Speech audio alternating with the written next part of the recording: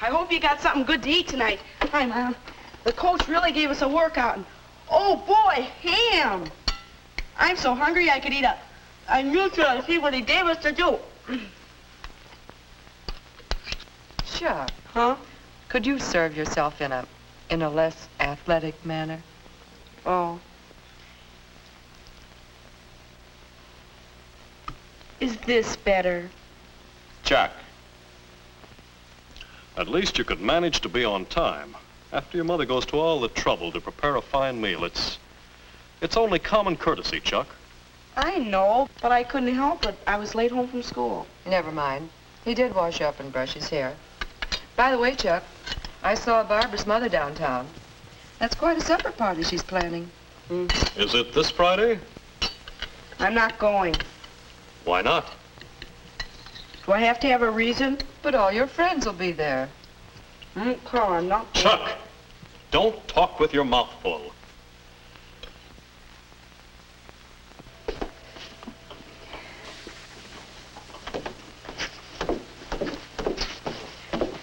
Good night, Chuck.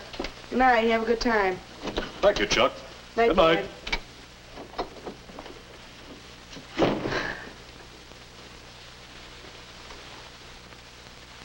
Oh, who wants to go to a supper party?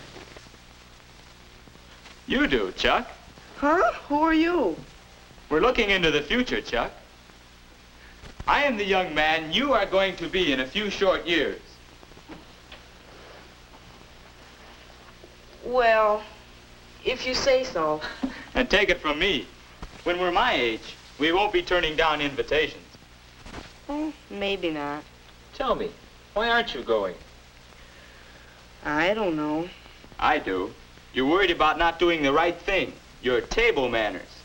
Now you're talking like Mom and Dad. Look, you may not care much about table manners now, but when you grow up to be me, then you'll care.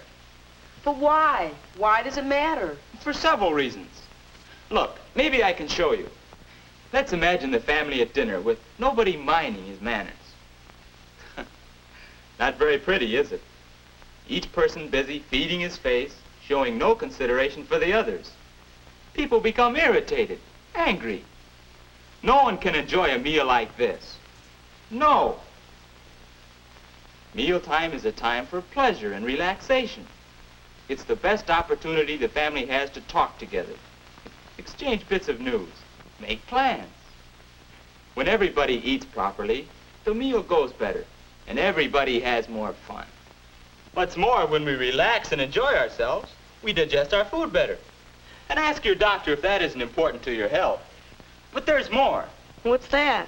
How long now before you'll be going out to make your own way in the world? Not very long, I guess. And whatever you do, wherever you go, you'll want to put your best foot forward. Here, let's try another trick. Let's change that to a table in a restaurant. You're taking a girl out to dinner. To make a good impression, you must know what to do. Who seats the girl? When you sit? How to order your meal? Of course, the girl wants to know these things too, in order to show herself at her best. Then you must know how to eat your meal. And the only way to have good table manners when you want them is to practice them regularly at home. Get in the habit of eating properly, so it just comes naturally. Or take another case. Say you're having lunch with your boss. Say he's thinking about somebody to fill a good position that's opening up. Well, put yourself in the boss's place. Would you give the job to a fellow like this? Or to a fellow who thinks that table manners are silly?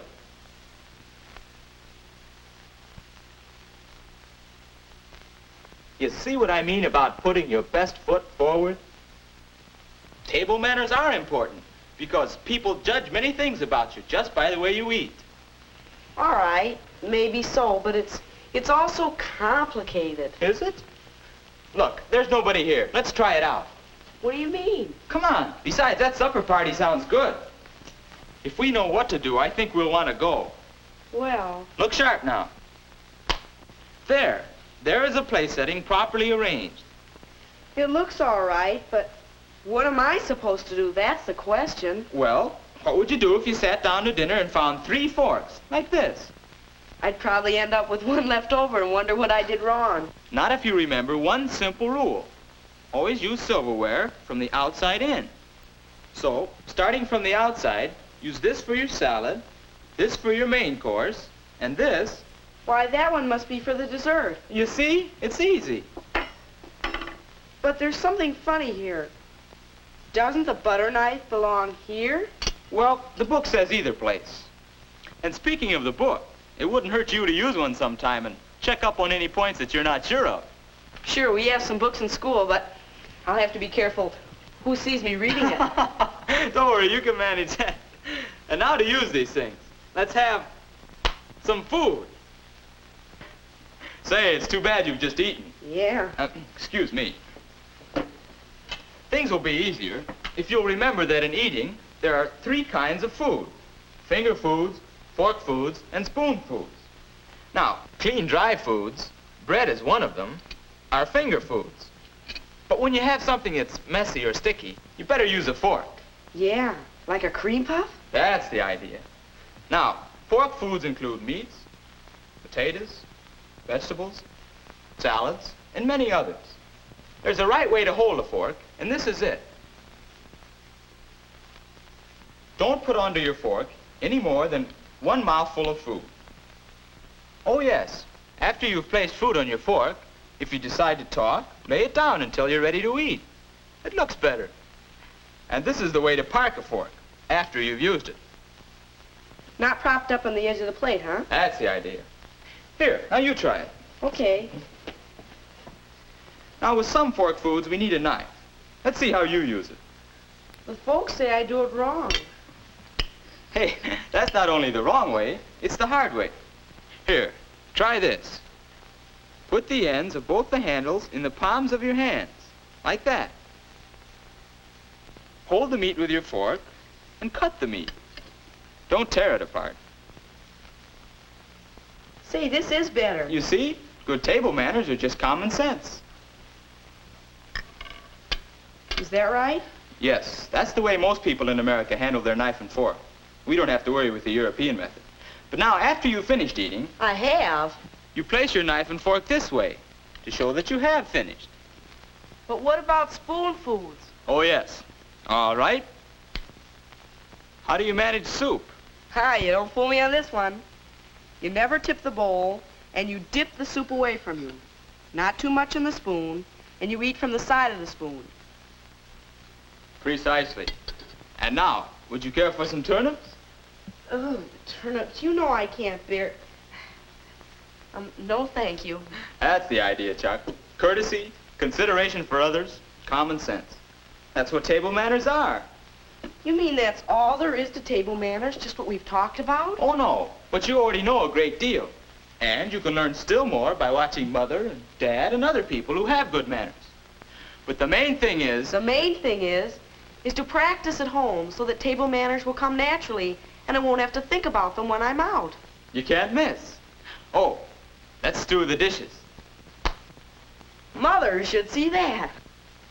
Well, Chuck, are we going to that party? Sure we are. We are? That's right, Chuck. We are going to the party. You can't see me any longer, but remember, I'm the fellow you're going to be. So I'm interested in seeing that you always make a good impression. This really isn't hard, is it? You know what to do. That's right. Ladies first into the dining room. And now what? Right again. Find your place and remain standing. Were you in science when the white mice got loose? Oh, I remember that. You see, Chuck, it's easy to do the right thing if you remember courtesy, consideration of others, and common sense. You didn't have to get up on Oh, the table. goodness, they were about this small, but Oh, it was good. And also remember You're here not to see how much or how fast you can eat, but to have a good time. Yeah. Well, our boy is doing all right. Don't you think so? Don't you think you can do the same?